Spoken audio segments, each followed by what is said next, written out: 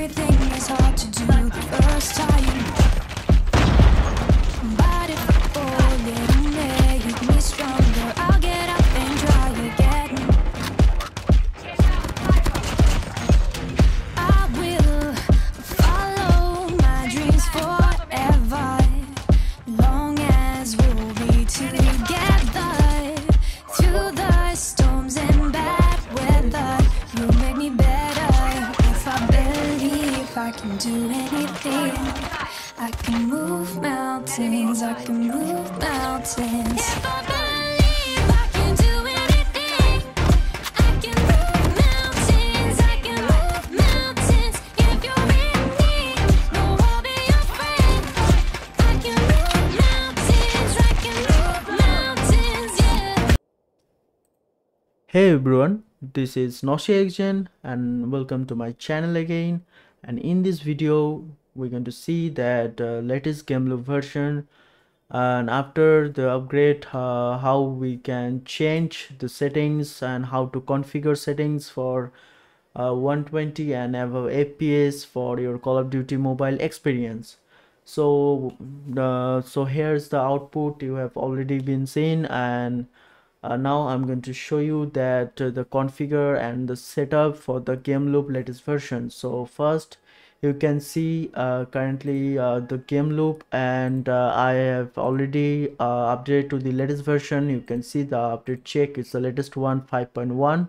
And here is the some settings for new Gameloop also. Here go to first settings window from your emulator settings, then go to the engine and make sure you turn on this OpenGL Plus, or the 120 or above FPS you won't get, so make sure you turn it on, OpenGL Plus, and set first 4 options. You can see make also enabled the 4th options, like enable rendering cache, force global rendering, prioritize your discrete graphics card, and enable rendering optimization. Basically if you have RTX card like 3060, 4060 something or above, you can easily on to balanced, so you can easily get more real FPS. And if you have enough memory, like I have 16 gigabytes, but it also shows like 2 gigabytes, but make sure your memory set it to the automatic, and processor also set to it to automatic. The resolution you must know, because the resolution also optimizing your gaming experience, so make sure it's set to the lower, like 1366 into 768. Set it to the lowest one, and set the screen DPI to 40 as default. And you can choose the model to Asus JROX or JROG or GROG, whatever, and choose your Gameloop, your preferable like template. Like I'm using Call of Duty Mobile to set to HD 720p for giving like 120 above FPS, and set the graphics quality to automatic. As you know that Call of Duty Mobile doesn't support any kind of extra FPS template, so that's why I'm using this kind of customized template. So yep, you have to also do that. So if you have, if you're also playing PUBG Mobile, like PUBG or Battleground game, which is also included the FPS, the max FPS you will get 90 FPS, but you can easily get around 120 to 200 FPS playing the BGMI or PUBG Mobile. So after saving this, you need to open the game from your emulator. I have already opened my game, you can see it's my game. But when you open the game from the emulator marketplace, you can see from Call of Duty Mobile, if I press this open, and your game will be opened here. But make sure you're going to like exit your game. So first we need to also set up some configure some game thing from the emulator, like player itself. So basically emulator is a gaming device also, so you need to also configure your device before you start playing. So make sure exit your game from here, from the back. You can see, just keep clicking with your mouse and it will exit.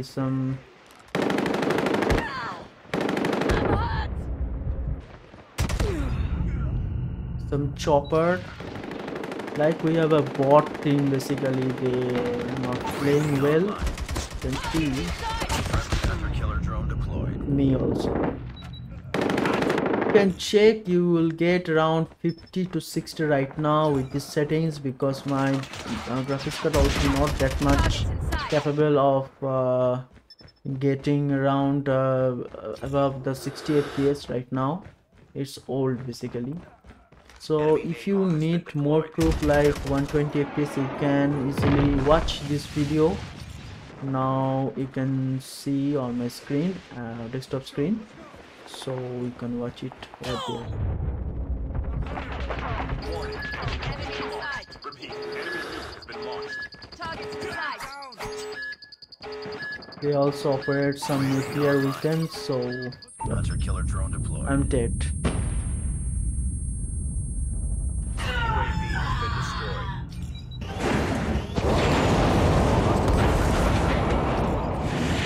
Actually, they know how to play. That's why I lost this game. But you'll get around 50 to 60, and if you have like newest graphics and if you configure it well, you will get like 120 FPS.